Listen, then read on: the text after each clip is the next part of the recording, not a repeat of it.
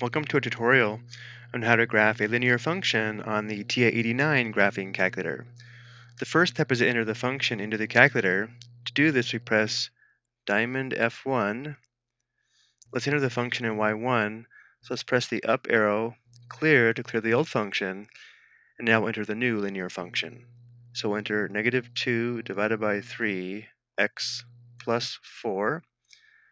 And now to graph this linear function using the standard window, we press F2 for zoom, and then option 6 for zoom standard.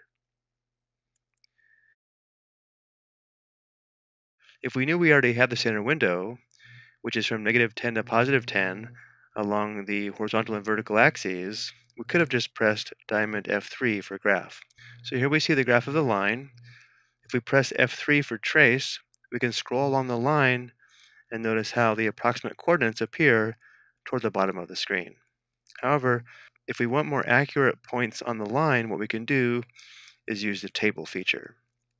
To access the table feature, we press diamond F5, and before we scroll up and down on this table, let's take a look at the table set by pressing F2.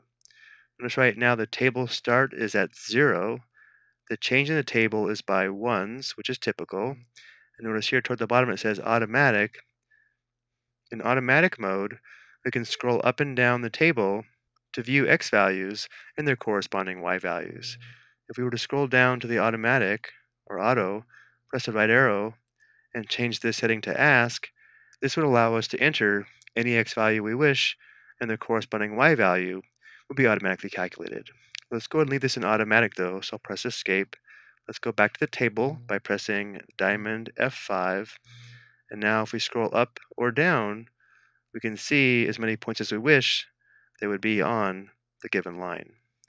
So if we were graphing this on our paper, we would select the more convenient coordinates. For example, the coordinates are both coordinates or integers.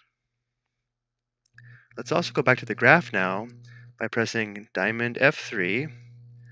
Another way to find points on the line would be to adjust the window so that if we press trace, the x and y values would be more convenient. To do this, let's press F2 for zoom, and now we'll select option 4 for zoom decimal.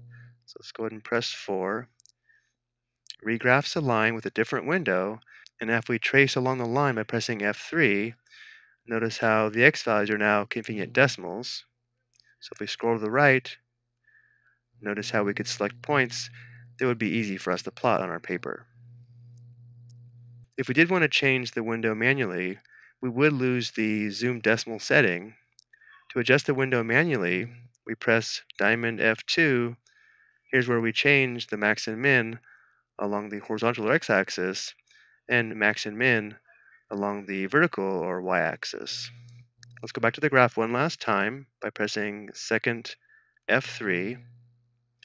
One way to change the window without losing the zoom decimal setting would be to zoom out. So let's go ahead and press F2 and then F3 for zoom out. It's asking us to place the cursor at the new center. So let's go ahead and move to the left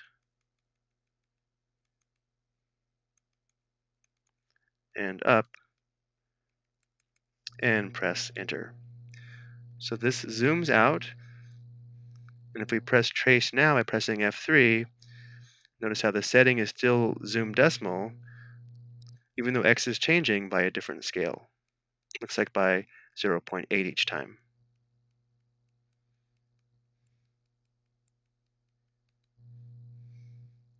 I hope you found this helpful.